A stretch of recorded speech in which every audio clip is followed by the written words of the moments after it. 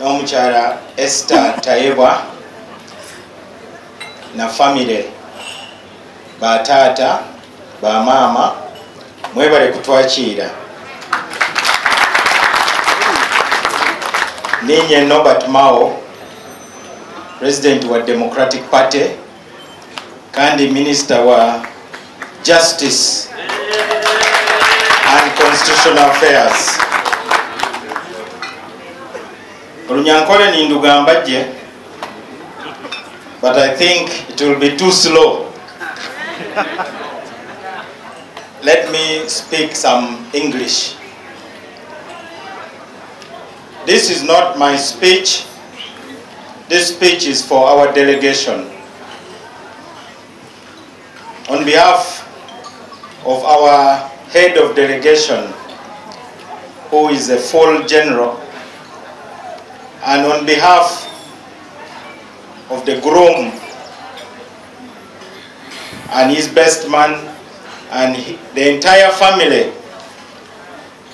the blood family, the political family of DP is here, and friends and those who have stood with him in this journey, this transition. This is a very important transition to a new life. We want to thank you most sincerely, our hosts. In the Acholi culture, when you go to marry a woman culturally, the last thing is being given food. You really suffer. You are even made to go on your knees for several meters. I think the International Criminal Court may have to look at some of those things that happen. But Fiona, I want to assure you, we would have done that. Even if we were supposed to move on our knees. And the problem is that it would be me and the general to lead the kneeling. We would have done it for you. So, I want to congratulate the Honorable Fred Dennis Mukasa Mbidde and Fiona for making this important decision. The most important thing in life is to decide. Life is easy when you decide. Failing to decide can cause a lot of problems. Somebody is saying failing to decide is deciding to fail. So I want to thank you for making a decision. Many people are decidedly undecided. We are gathered here to celebrate that decision. Secondly, this is also a celebration of our culture. We have seen Kiganda culture, the Banyankole culture, the Kinyarwanda culture, even Acapella. I think the DP constitution is the only one which has among its objectives and aims a proposal to protect and defend African culture and traditions. It is there written. So even if the Reverend was not to lecture us on who to marry, actually we don't need to read the Bible. We know who to marry in African culture. We don't marry fellow men. Fred Dennis Mukasa Mbidde is the Vice President of the Democratic Party. He's a well-known lawyer. He's a businessman, an entrepreneur. He is an international speaker. I saw his brother-in-law challenging his command of language, because I listened carefully as the young man was talking, and I realized that the antelope gets brown because it stays near the anthill. So the color of the antelope is changing to look like the anthill. Fiona, you've got yourself a very good man. I can tell you something about Honorable Mbidde. He has a mask. Behind that mask actually is a very sensitive and a very emotional person. But you have got to penetrate that mask. He uses that mask. And many people don't go beyond that mask. So they judge him. That sometimes they think he's very aloof and so on. But that is just a mask. I'm sure you have discovered it. I know it because I've known him from when he was very young as a student in Makerere. He does not complain. Even when he's suffering, he will not tell you because of that mask. I supported him when many people were fighting him on sectarian grounds not to become guild president of Makerere. He has supported me. He has even come to Kulu to campaign for me.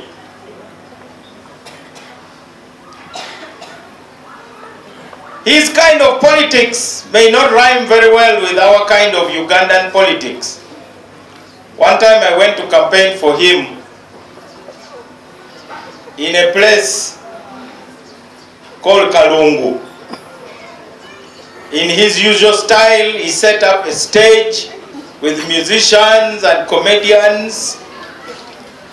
This was a very rural constituency. They want to drink waragi, they want you to speak very plainly, they don't want ceremonies. So Honorable Mbidde had a personal assistant standing behind him with a folder, a leather folder with his speech.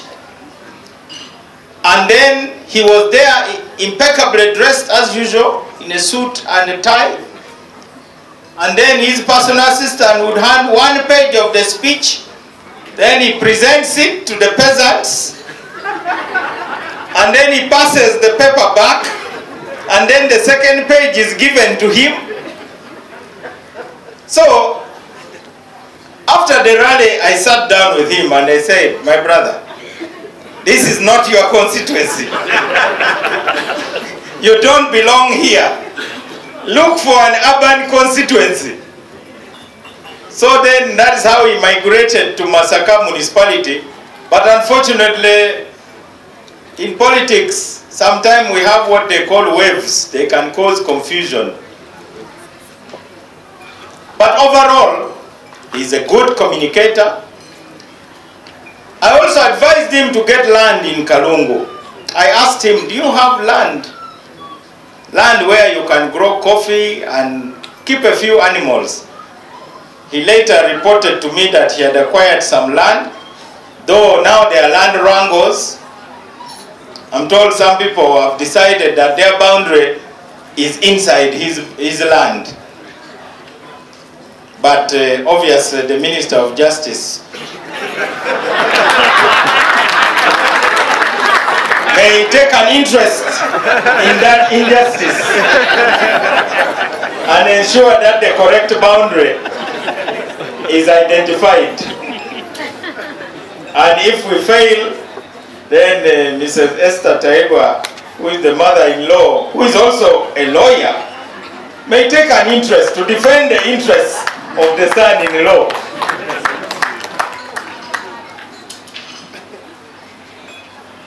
We fought hard to ensure that Honorable Mbidde goes to Iyala.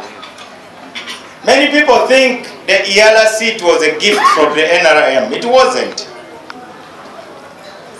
The Iyala seat used to be shared between FDC and NRM. You know, personally, I hate hypocrites. I want to be who I am. These people would sit with the NRM, FDC and NRM, then they share the 9 seats. NRM takes 6 and FDC takes 3. There were no elections. They would just bring the name to Parliament and the Speaker would say, I put the question that the following become the MPs of Iala from Uganda. Those in favor say aye, to the contrary, no. Aye, and there they go. So I sat with Honorable Mbidde, and as usual, DP, we have been fighting injustice since 1954. And really we don't care. We have enough scars. We are no longer afraid of being wounded. Even our leader was killed. If you total the number of years DPs have spent in prison, it is more than all the other people from other parties combined. Even those skulls and bones in Luwero Triangle, the majority are DP. So really, when it comes to fighting and sacrifice, no one can lecture us. So I told Honorable Mbidde, are you ready for a fight? And he said, yes. I said, follow me. We stormed Honorable Amama Mbabazi's office. I'm telling you these stories to show you the closeness. Now in DP, as usual, you know, in the opposition, there are always rumors. There are those they call moles, that these ones are spies. I don't know what secrets are in the opposition, really. Because to be a spy, you must be getting secret. But there are no secrets, so what are you spying about? It's nonsensical. So somebody saw me and Mbidde entering Amama Mbabazi's office, and then they started spreading a rumor that Mbidde has taken Mao to change to NRM. I realized that Mbidde and Amama Mbabazi had never met. I was also shocked. I actually thought they had met based on the usual rumors. So we decided to give Amama Mbabazi 6 months to allow open competition for Iala, or else we take him to court with his party, the Attorney General, and everybody else. After 6 months, he hadn't complied, so I told him, to file a case, but make sure you put DP there as a party. So it was Democratic Party, Fred Dennis Mukasa Mbidde versus Attorney General, and the East African Community Secretariat. We won that case. Mbidde funded that case. DP did not put in a single coin. After we won, then they started to fight him not to be the one to go to Iala. As usual, people look for petty things. We can't support Mbidde. We can't support Mbidde. But we made sure he went. Honorable Mbidde, we are very proud of your record in Iala. You represented us very well. And I believe that's the reason why we have the Right Honorable Martin Ngoga, former Speaker of Iala, right here, from the Republic of Rwanda. He is now going to Nairobi as the High Commissioner of Rwanda to Kenya. A few days ago, we were together at a certain residence somewhere near Kigali. I won't talk a lot about that party. It was exclusive, and he was there among the special people. I will leave those who seem to know a lot about that party to talk about it. You know, in Uganda, those who know a lot don't talk. Those who know very little are the ones yapping 24 hours, Twitter, Facebook. We want to thank you for being a faithful friend to Honorable Fred Mukasa Mbidde. In this world, it is important to have friends. Mr. Godfrey Kirumira was supposed to be here, but as you have heard, he has been our chairman for organizing everything, including the events that are to come. It has pleased the President of Namibia to appoint him as the Honorary Consul of Namibia to Uganda. So, they say, so he quickly took off to go and receive instruments. I think he has landed at the airport, but thanks to traffic jam and other things, he may not arrive here in time.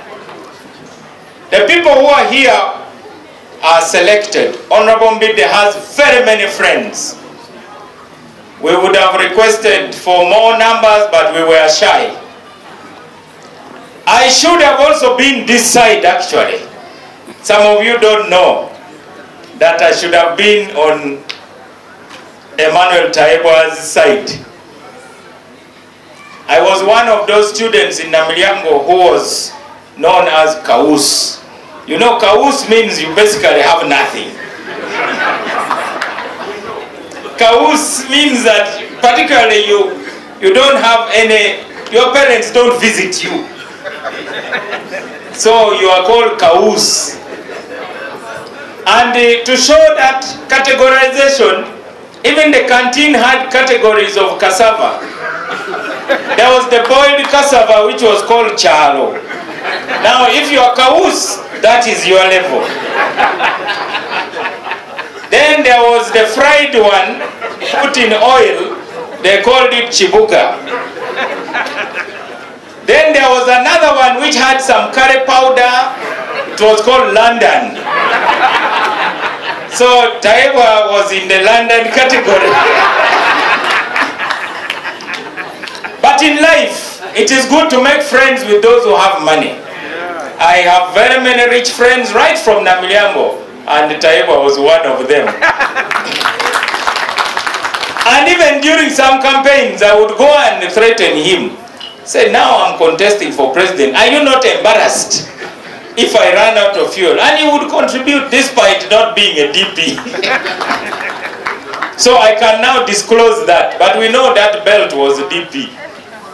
So, but I also had other means of getting grab. I generally do calligraphy, have very good handwriting. So I was the official love letter writer for my dormitory. So when the young men wanted to communicate their emotions and feelings to the ladies, whether Namagunga, Gayaza, Nabingo, Nabisunsa, all those, I would generally first of all call the person and say, start assembling my fees. So they would put biscuits and what, then I say, okay, that's now okay. Then I write. And I'm sure when the lady would receive the letter, she would first of all just look at how the letters are sleeping. And that in itself would open the doors of our heart. Namilyango was a school for responsible people. Every Wednesday they would open the gate and we just walk away, provided you come back before 6 for roll call. We learned to be responsible. There was only one rule in Namilyango: be responsible. It's as simple as that. And from that time, I took my path of politics, he took his path of business, and he has prospered in that line. I have visited his home. Your late mom used to love me very much. The challenge was that the prayers were very long. So sometimes you would have to say, please don't announce that I'm around. Because the moment you are there, the Bible is open, then Katshave, and then it goes on and on. But it is not a bad thing. Emmanuel and your entire family, plus even Honorable Mary Mujenyi, I think those are the prayers that have held your family. You may be receiving favor because of the old woman's spirituality. I believe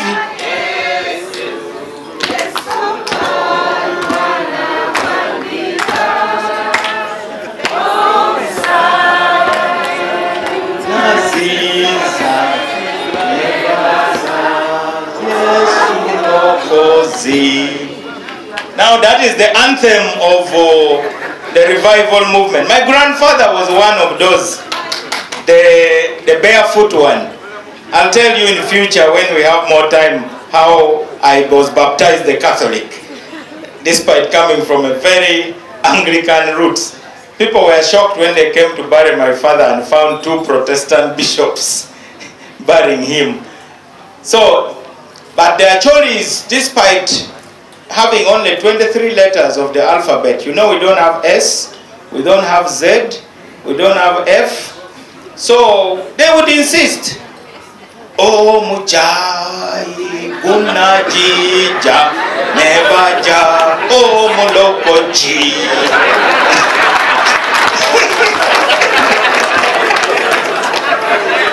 At least I remember that.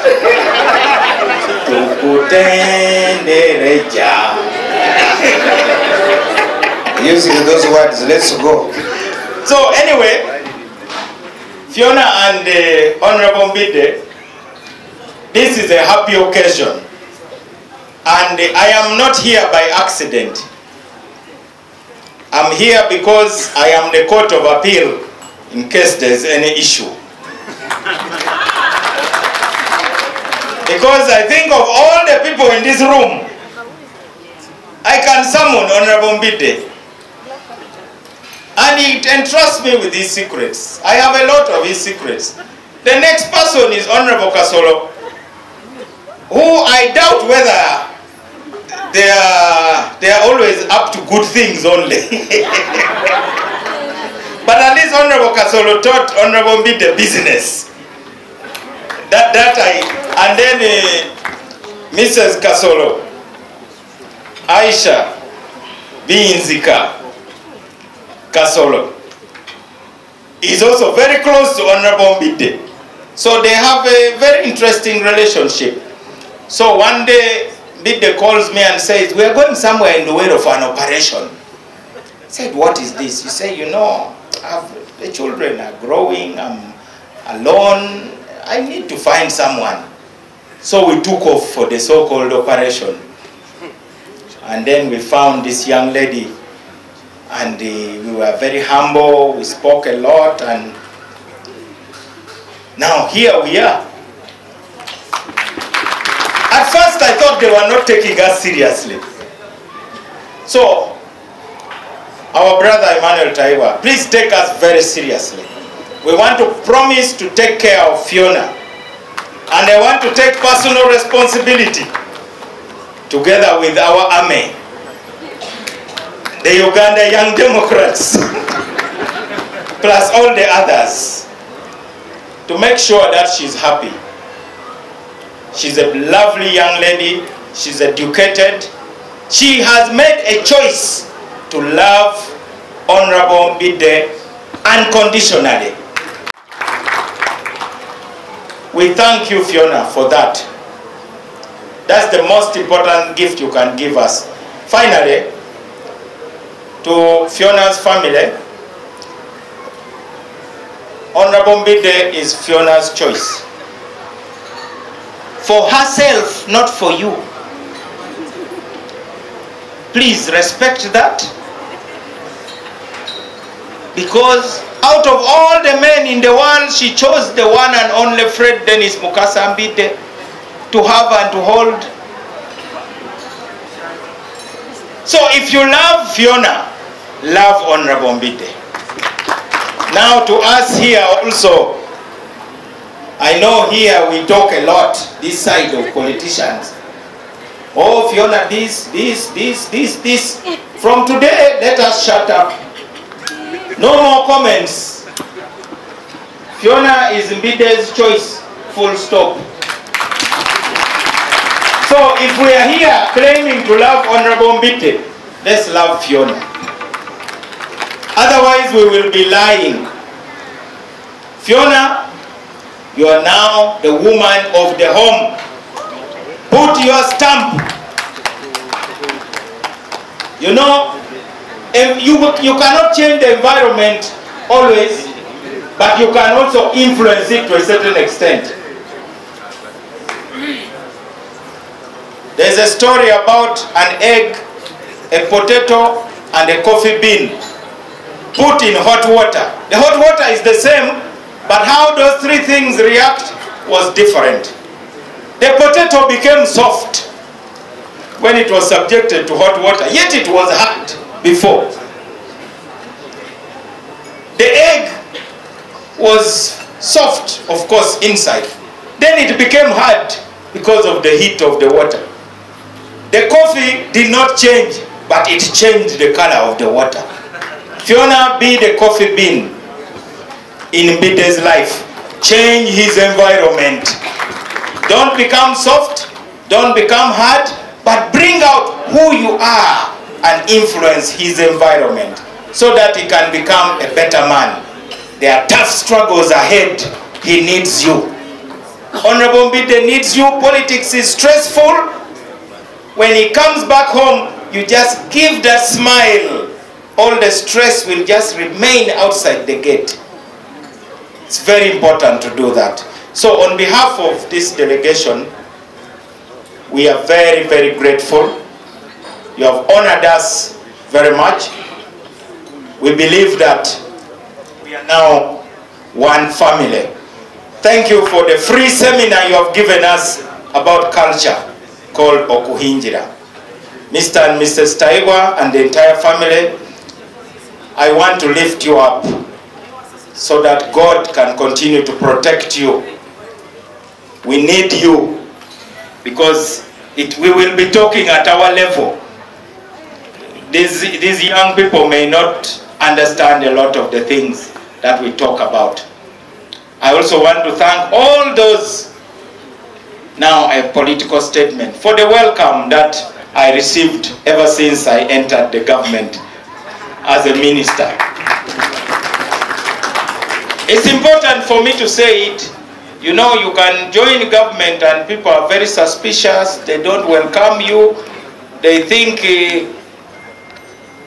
you have just come to eat, you know. In Uganda, people love talking about eating. But I have always told myself I'm not a stranded person. I have a market in and outside Uganda. I will do my best to serve Uganda. And fellow Ugandans, one lesson that I picked from Rwanda, politics. I think we need to reduce politics. In Uganda, everything is politics. Let's reduce a bit of politics. Let's leave politics to a few people. The rest of us, let's work. That is one thing that I observed. I don't know whether that's the secret, but doesn't stop me from sharing it. May God bless you all for welcoming us.